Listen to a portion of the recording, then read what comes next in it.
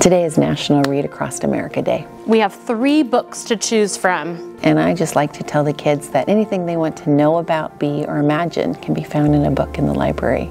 Dinner's on the table and it's bibimbap. So those posters are each of the staff member and their favorite books. And then they shared why that was their favorite book. My favorite book, I loved the book Wonder. Ooh, my book is called Bedhead. It's by Margie Palatini. That would probably be Diary of a Wimpy Kid. I don't really have one. I like a lot of books. It's just goofy and I just like it. Plants vs. Zombies. Animal Rescue Friends. It's about like a zombie and a bunch of plants. It's about a group of kids that find lost animals and get them a home. Dogman Tale of Two Kittens.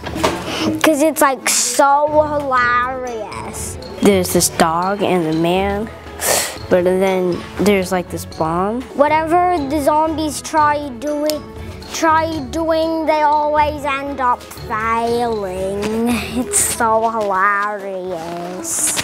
We just connect them to books, and then it just helps them to grow academically with their reading and writing skills.